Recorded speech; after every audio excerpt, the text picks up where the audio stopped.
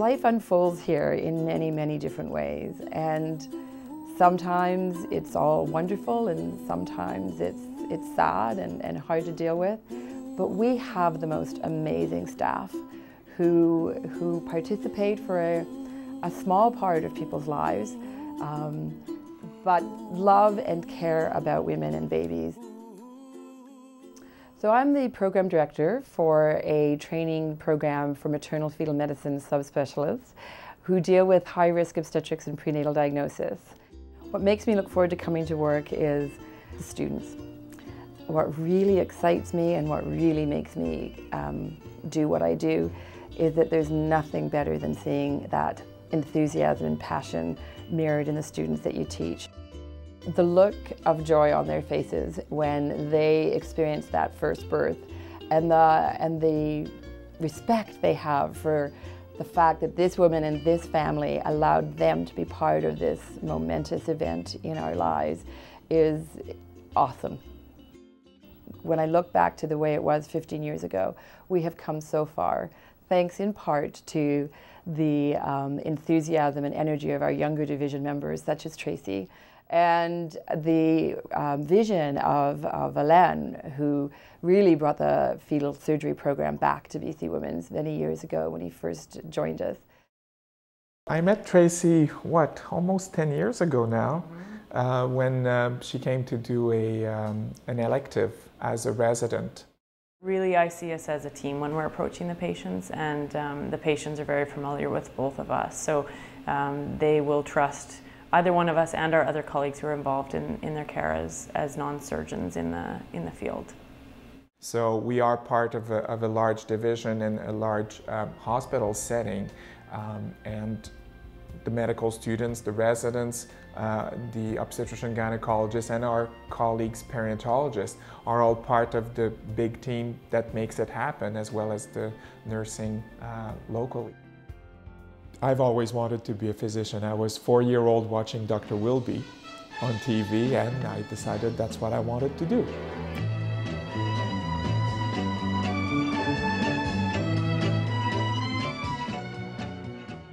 A good day, a good surgery, things went well. You walk home, you walk on clouds. A surgery that didn't go so well, or a difficult case, you won't be as upbeat, but you try to find the balance. This being said, when we interact with people, it's important for us to keep in mind that for them, it is not just a regular day, it is their day. It is their time, that everybody is important, and at the moment they are the most important people in the world for me. Every now and again, after 3 days of on-call as a resident, you wonder why you decided to do that to yourself when you go back home and your roommate, who's in another specialty, has slept all weekend. You just have to think at what kept you up at night, and the doubts go away very quickly. So at BC Women's, we're fortunate to be a referral centre for the province for high-risk obstetrics. And in that, we've been able to develop the expertise in fetal interventions, which would include the surgeries that Dr. Gagnon and I perform, such as laser ablation for communicating vessels in twin-twin transfusion syndrome. I first discovered that something was wrong when we were going away for the May long weekend to my family's cabin. And we weren't there for 5 minutes, and I realized that I was having contractions. And we started to time them, and they were 5 minutes apart. And we knew at that point, I was only 23 weeks pregnant, that was really not a good thing. When I got to BC Women's Hospital, I came by ambulance, I was by myself, and my labor pains had gotten worse on the flight.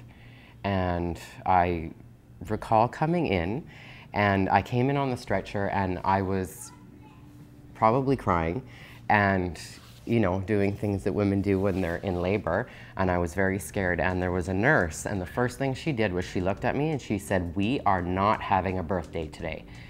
And I just, that was the greatest thing. That's what I needed to hear, and because at that point I thought that's what was happening, and there was nothing we could have done.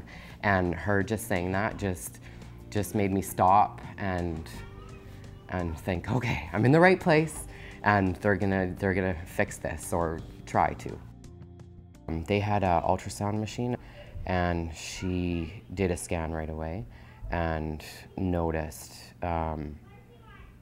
why there was so much pressure, because Charlie had far too much fluid than she should have, and Abbey had none.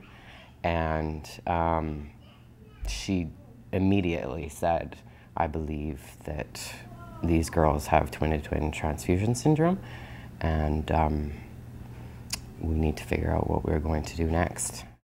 What we know in identical twins is that they always share a placenta, and in that placenta they do share blood vessels which allow them to exchange from one to the other. Sometimes it will be an even exchange and everybody stays happy.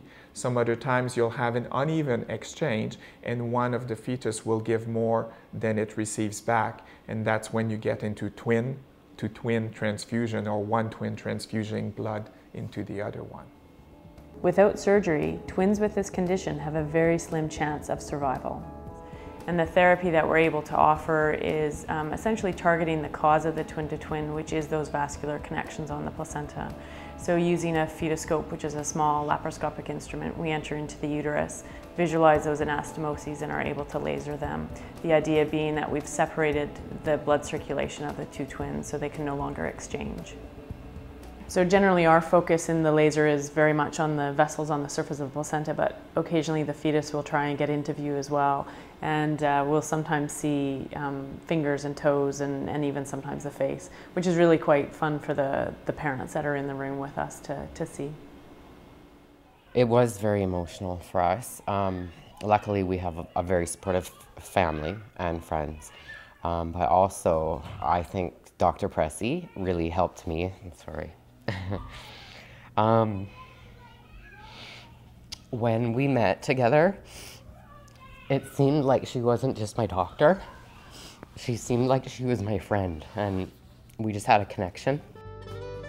This particular family, I had an even more unique experience in that I was pregnant when I met the couple and was at a very similar stage of pregnancy. And so as we progressed through the pregnancy, Kristen and I kind of joked about being in the delivery suite at the same time and having the girls all at the same time.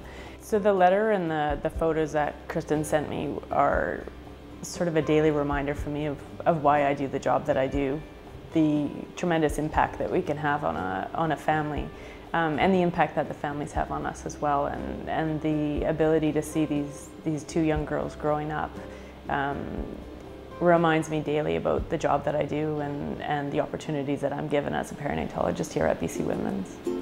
Glassy skies of blue, and I see clouds of white and the brightness of Kids, I love you.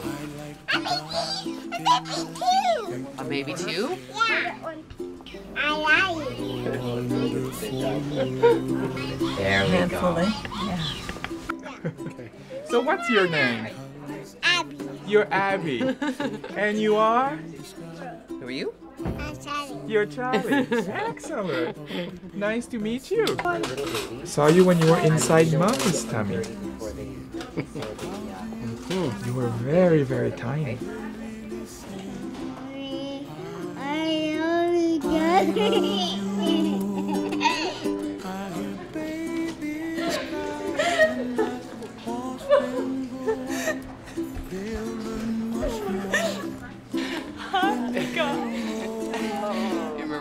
I remember you well. Hi. Thank you very much again. Oh, will you come? Yeah. Oh, sweet. I just made you all better. You were sick. Yeah, you guys look fabulous. What do you think, Brody? Has it been good having sisters? Yeah. Oh, wonderful. chimney top, that's where you find me, oh, somewhere over the rainbow, way up high, and the dreams that you dare to. Why, oh why?